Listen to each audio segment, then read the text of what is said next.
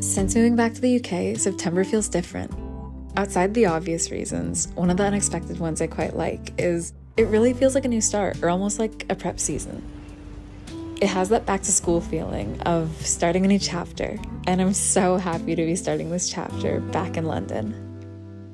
I'm so excited to experience true fall for one of the first times in my life. It's really, really nice to feel something so new that is so unnew to so many people.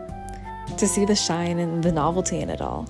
I've really been enjoying this little taste of what's to come, so I'm trying to keep really present and just take it all in.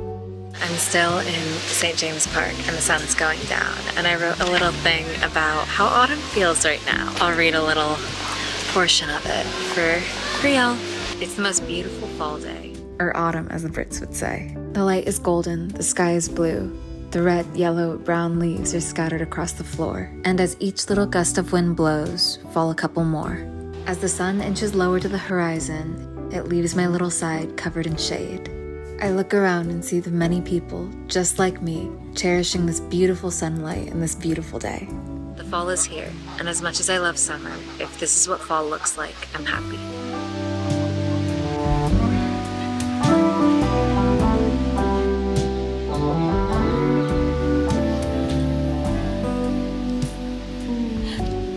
The group of people near me, I think there's this bike group passing by, and they're playing Pitbull right now. They're playing Hotel Motel Holiday Inn.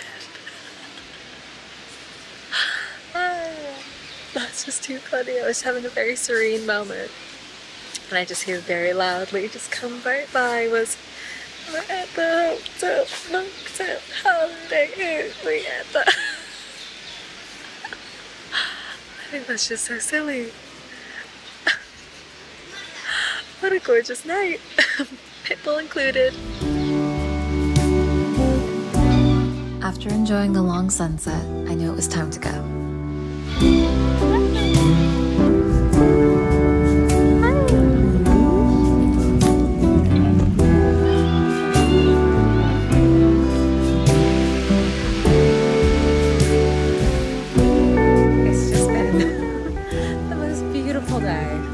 Truly feels like fall now.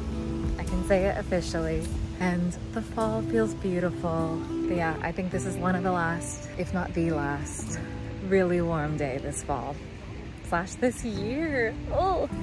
Today's just been so gorgeous, and what a beautiful way to start this season with today.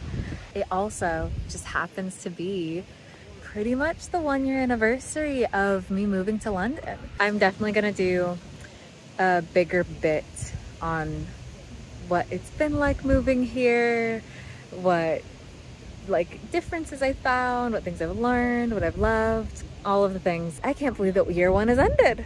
Like, it's really gone by in a flash. That being said, I am so stoked that I made that choice 12 months ago and got on that flight and have done every single thing that I've done since then, lived the life that I have, as it has been such a beautiful and gorgeous 12 months, and I'm so happy that I moved here. It's been life-changing, and it's been gorgeous, and it's been pivotal, and it's been all of the things, very poignant and everything. I feel so many emotions about it. But I think one of the biggest ones is just grateful to myself and to everybody who's made this place feel like home and feel so comfortable and let me in. Super grateful for myself to have found the courage to do this. Anyways, lots of love to London. Lots of love to all of y'all. It's been beautiful.